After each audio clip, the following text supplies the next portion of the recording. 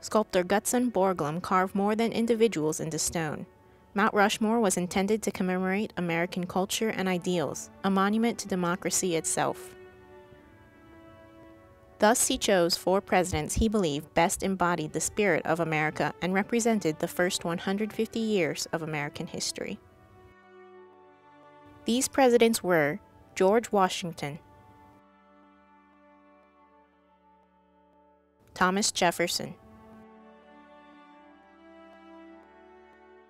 Theodore Roosevelt,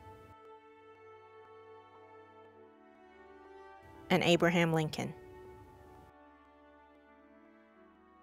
Jefferson is well known as the primary author of the Declaration of Independence, a document critical to American democracy and an inspiration for other democracies around the world. This in itself was a great accomplishment. However, Borglum chose him not just because of this, but because of the Louisiana Purchase. Jefferson dreamt of westward expansion, and his land deal more than doubled the size of our country.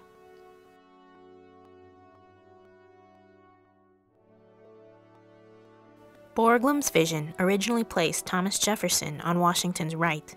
However, because of poor quality stone, the sculpture had to be revised. After months of hard work and many dollars later, the first attempt was blasted away in 1934 before carving began again. Once again, Borglum ran into problems partway through carving in the new position. A major crack was revealed running through Jefferson's nose, and the head had to be reset 5 degrees to the north, set back 4 feet, and tilted roughly 18 inches to its present-day position.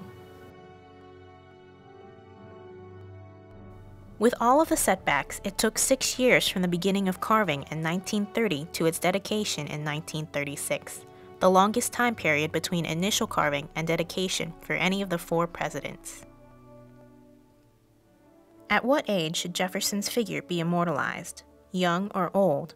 Borglum eventually decided to portray a younger Jefferson at the age of 33 when he had drafted the Declaration of Independence.